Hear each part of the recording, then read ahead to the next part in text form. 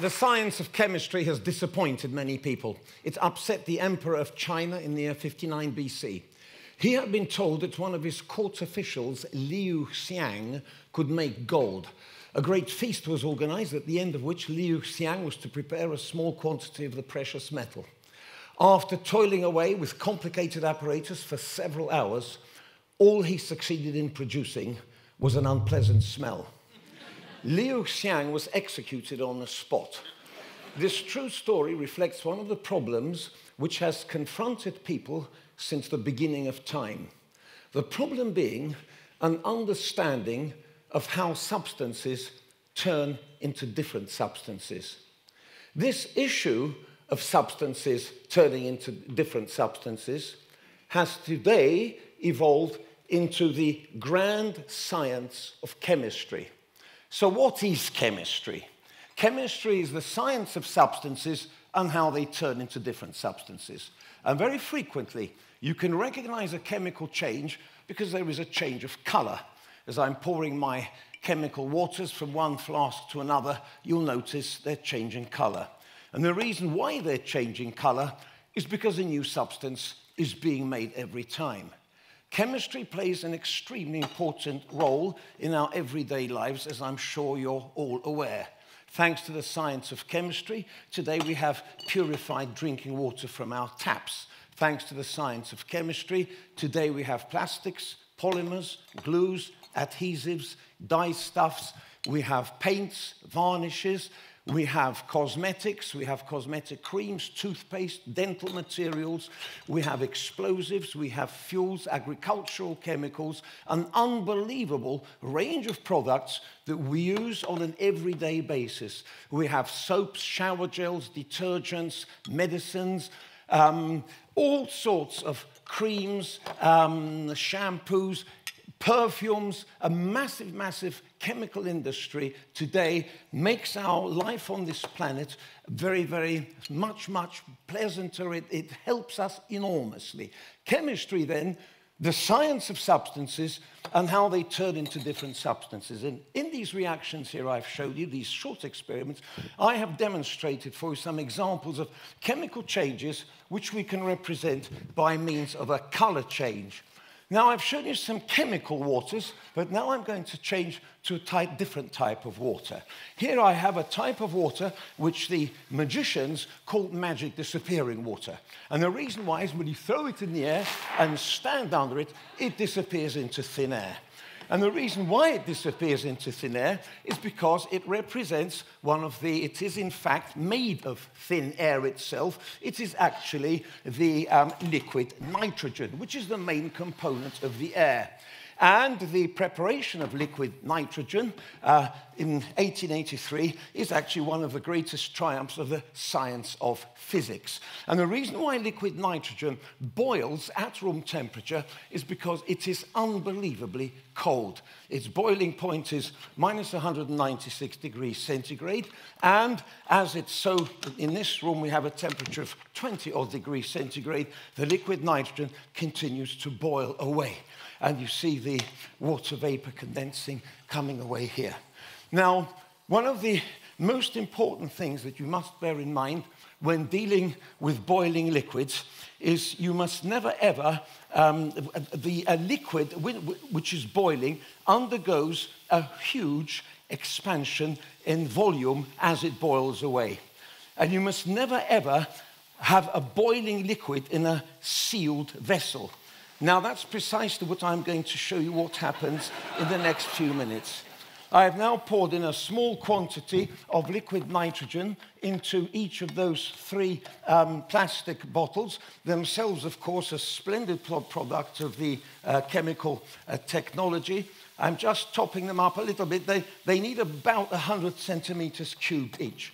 And what's going to happen, I'm now going to very tightly put the lids on these. Just approximately, I've got about 100 cc's, 100 centimeters cubed of each of those of liquid nitrogen in each bottle. Now, the bottle is approximately 500 milliliters, and when the liquid nitrogen boils, it expands by a factor of about 800. And therefore, it will make a total of 800 times 100, which is 80 liters, and that will generate a pressure of 160 atmospheres in these bottles. Now, these bottles, therefore, are not designed to withstand that kind of a pressure, and therefore, there is a very strong chance that they will explode, and that's why I'm putting them in dustbins. Now, I do have to warn you, the bangs are very, very loud indeed, and people sitting, if you have a nervous disposition, I certainly am, but for other reasons, then you are going to, as I said, it takes about 7 minutes, 6 or 7 minutes. Now, I'm going to carry on, the show must carry on, and I'm going to show you a couple of other effects with liquid nitrogen, which of course are not that surprising. I'm going to pour some water in here and cover it with liquid nitrogen, and you will observe, obviously, the water will freeze. But this is a very interesting experiment in the dimension of physics. And the reason why is that we are actually demonstrating 3 states of matter in one beaker. I've mixed together 2 colorless liquids here. And unlike here, where I mixed colorless liquids and I got a dramatic color change, a new substance being made, that was an example of a chemical reaction. Here, what we're doing is there's a physical change taking place. The liquid nitrogen is boiling away to give gaseous nitrogen, and the liquid water is freezing to make solid water, otherwise known as ice, obviously. So we have the 3 states of matter in just one beaker: solid, liquid, and gas. So I will allow that to carry on boiling. In the meantime, cold temperatures, indeed temperatures, are associated with energy. The higher the temperature, the greater the energy state. We in this room have lots of energy because it's warm. And this rubber tubing is elastic. I can stretch it a few times like this, you see, and it's got lots of energy. I've got lots of energy. We've all got lots of energy. However, if I now place this into a thermos flask full of liquid nitrogen, then you will observe a most interesting effect. And there you see a fountain of liquid nitrogen is coming out. Now, the reason why we can once again explain this in the domain of physics is because the liquid nitrogen is extremely cold, comes into contact with the rubber tube, which is relatively hot, and it boils inside. And as it boils, as I just explained to you, undergoes a coefficient of expansion of about 800, and therefore the liquid nitrogen is forced out in the rubber tube, the pressure builds up, and so it goes shooting out. But not only is that of interest, it's also what happens to the rubber tube. And you'll notice it has acquired a completely different consistency. Now, the pressure is being taken up, and we may hear loud bangs, but I just wanted to show you and explain to you, why has this suddenly become so rigid? And the answer is because there's very little energy. You see, at high temperatures, it's got lots of energy, but suddenly, when it gets cold, it just does this. And it's very brittle, and we can demonstrate that for you by smashing it into 1,000 pieces, you see. So that is just a demonstration of how absolutely dangerous the rubber becomes when it gets to a very low temperature. Now, I'm going to move this off now and show you an experiment with a beautiful balloon, which I have here. Now, for this purpose, I'm going to just move this over here, put a mat here, and I want to show you the effect of temperature. Now, by the way, do be warned, we may have a loud bang soon. Now, here we have, you see, a beautiful balloon floating in the air. Now, it's floating in the air because it's got air at a reasonable pressure inside here. Why does it have pressure? Because molecules of nitrogen and oxygen in the air are moving around with great rapidity, and as they strike the membrane, they have lots of energy, so they maintain a pressure. However, if we now pour liquid nitrogen over the balloon, then you hopefully will notice a change in the volume of the balloon. And as it gets very cold, so the air inside is colder, so the molecules have less energy. When they have less energy, they move around much more slowly. And then when they move around much more slowly, they exert a much lower pressure. And then you see well, I see we're carrying on, and we're just carrying on. So you see the balloon has now collapsed. However, these changes are reversible. these changes are reversible, and as I throw up the balloon and allow it to warm up a little bit, then very slowly the balloon will be restored back to its former shape. Once again, demonstrating the reversibility of a physical process. Now, I've finished with this now because I want to move on to my final topic, and that, of course, is fire. My favorite topic, should I say. Now, the flame which you see here represents one of the greatest achievements of early human civilization. For it was about 150,000 years ago in East Africa, where our most ancient ancestors used to live, that people for the first time were able to produce a flame like this, either by striking flints or by twiddling sticks to generate friction, and to sustain the flame. And for thousands of years, this was the only type of flame known to humanity. Until that is about 250 years, when chemists made a most remarkable discovery. Now, I'm going to introduce you to this discovery, and I'll tell it to you in just 4 words. This is the discovery that chemists made 250 years ago, one of the greatest discoveries of all time. Air is a mixture. That's the discovery they made. That's one of the greatest discoveries. Why is that? Because in doing so, they identified 2 main components of air, which are gaseous and which look exactly the same to our eye and feel the same. They are, of course, nitrogen, which constitutes 4/5 of the air, and oxygen, which contributes to 20% of the air. Now, it's very easy to remember. If you look at the fingers of one hand, 4 fingers represent nitrogen, 1 finger represents oxygen. When they discovered that, they said, brilliant, let's now make even better, brighter flames using pure oxygen. And so they did. And one of the ways was to combine. You could either combine a fuel with oxygen chemically, or you could mix the fuel with oxygen chemically. So I'm going to show you an example of both of these.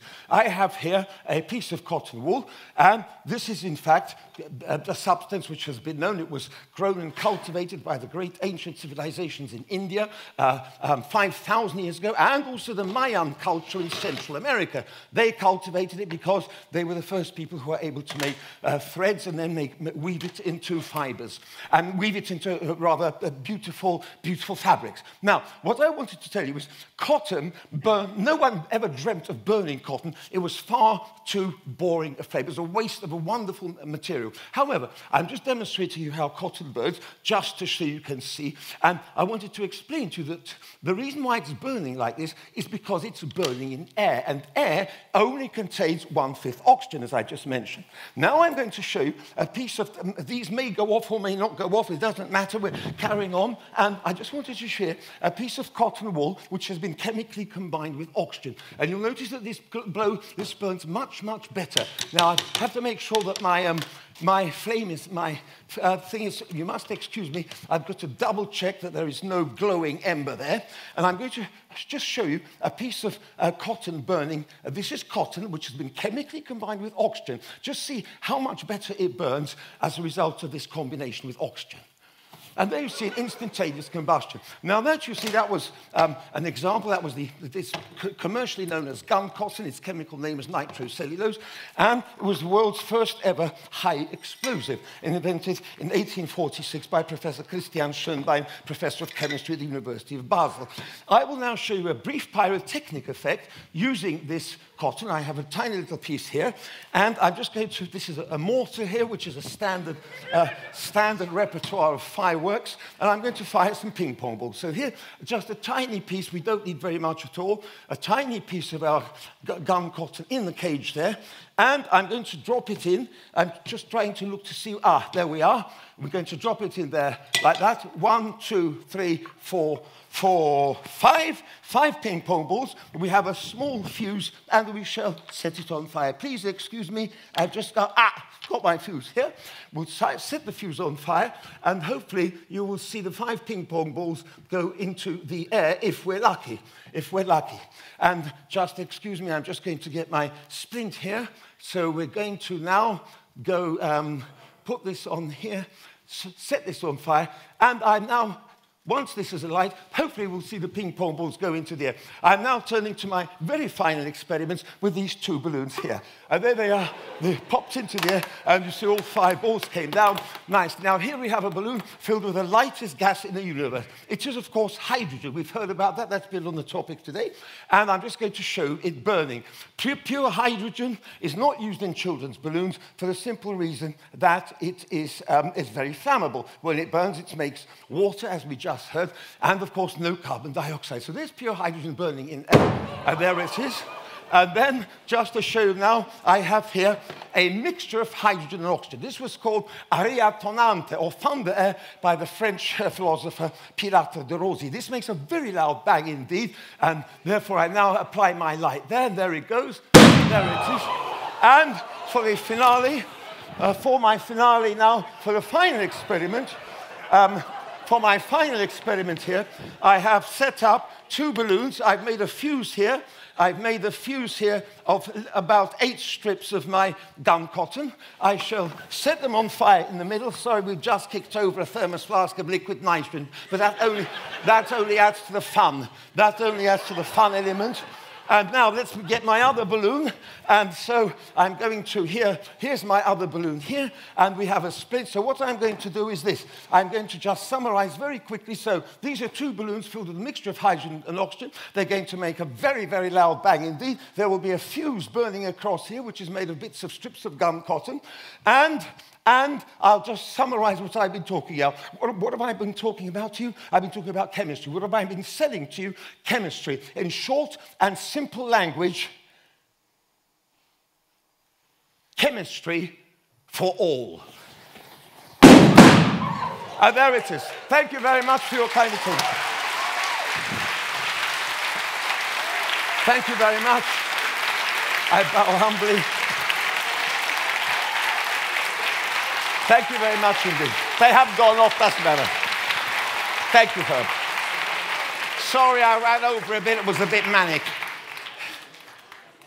Thank you very much, sir. Thank you for inviting me. Fourth time. Every time I say the same thing. Look, I haven't discovered anything. I've made no new inventions. I have no new opinions on anything. I'm just a humble school chemistry teacher. He says, come back, we still want you. So I don't understand that. Thank you very much, sir. I bow humbly and I salute you. I salute you, sir. I don't think we'll ever see artificial intelligence doing this. There is still some hope for humanity. Still some hope for humanity, sir. All right. Well, if we ever find Robot Andrew, we'll be sure to invite him. Yeah. I'm really mostly afraid that these 2 other things are going to explode on me. No, they might. No, I don't think they will. Doesn't matter. You don't always get them to explode. All right. Well, it matters to me if it explodes on me. Yeah. Yeah. You can see why Andrew is such a health and safety nightmare for the venue. Yeah. I spent 6 hours doing the risk assessment for this. But it was worth it. I hope you found it was worth it, yeah. Thank you very much. Thank you. These 2 still haven't gone off, so stay away, sir. Okay. Stay away, sir. We never know. They're highly unlikely. They leak sometimes, so I'll deal with those after we've finished. All right. Well, thank you. That's my greatest honor, sir. Lovely to see you. And Thanks again. Thank you so much indeed for inviting me again. Absolutely. Cheers. Bye-bye.